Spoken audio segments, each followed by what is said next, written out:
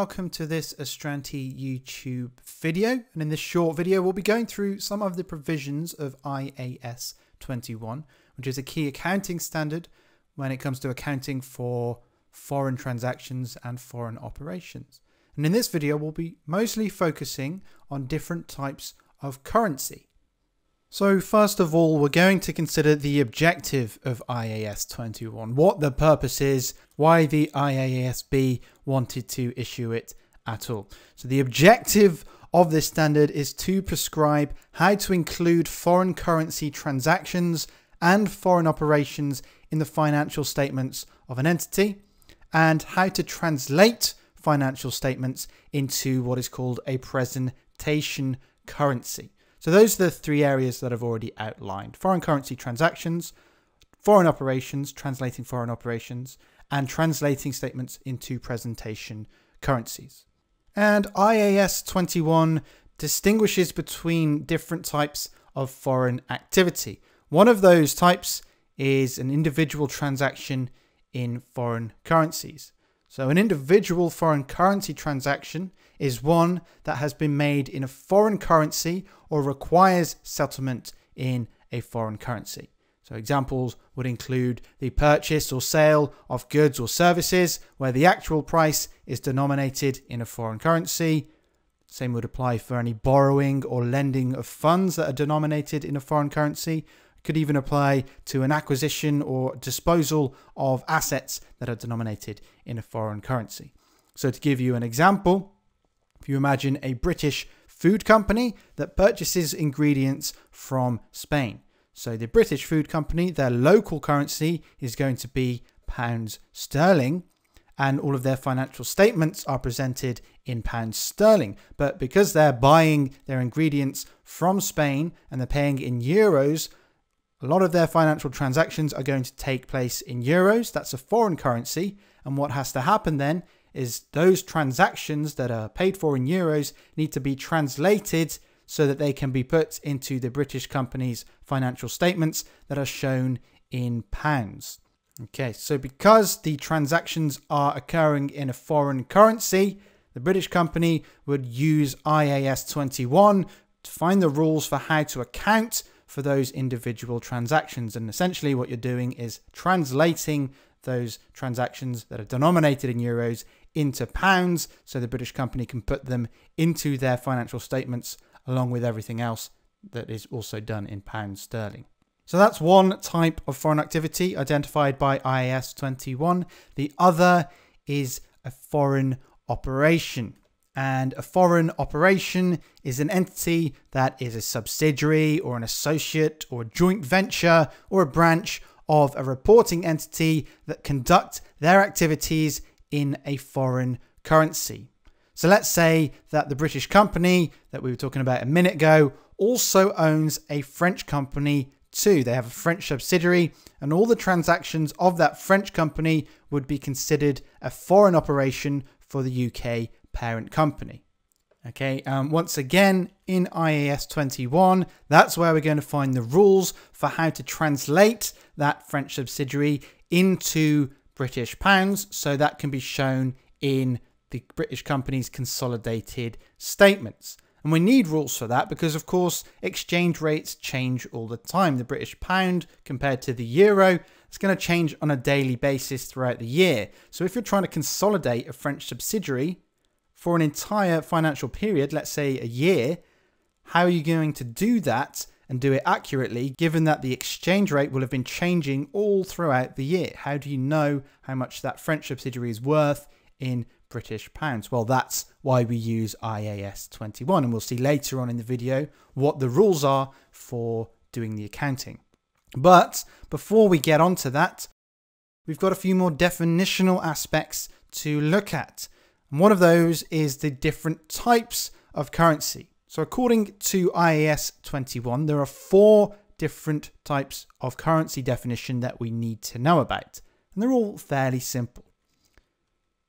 We have functional, foreign, local, and presentation currency. And you can probably guess from the names what some of these are, but let's just go through them just to make sure that we're all on the same page here. So the functional currency is the currency of an entity's primary economic environment. So in most cases, this is going to be the local currency. So a company based in the UK, for example, will use pound sterling as their functional currency. And this is based on the idea that a UK-based company will be registered in the UK, it will have UK offices, it probably has UK bank accounts, it pays tax to the UK government. So for all intents and purposes, the functional currency from this company's perspective is British pound sterling.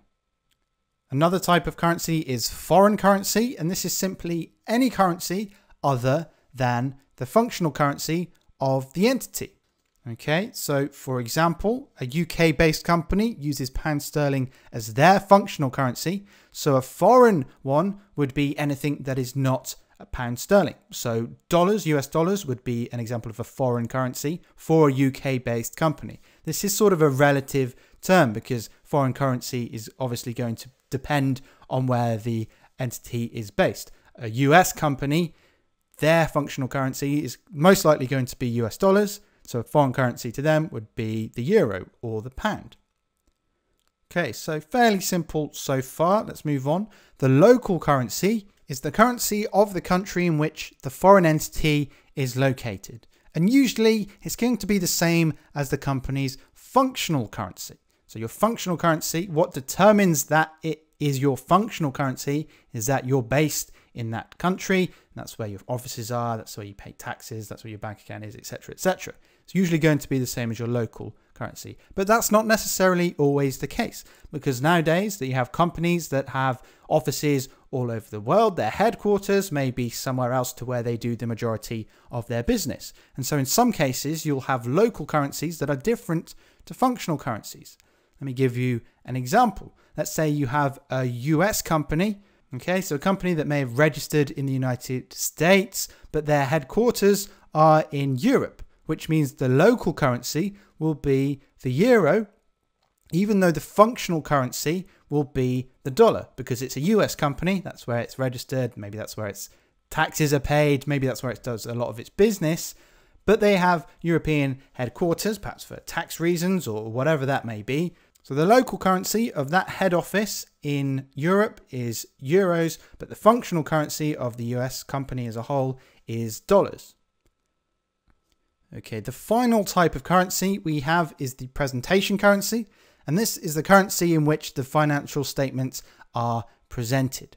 And it's possible for an entity to report in a presentation currency that is not its functional currency. So sometimes they may differ. And this might happen when you have a foreign-owned subsidiary. So the subsidiary will have a presentation currency based on its parent. So the parent may be a US company, the subsidiary may be based in Europe, but the parent's functional currency is dollars. So the subsidiary will present its statements in dollars as well, because it makes sense to do so because its parent is based in the US.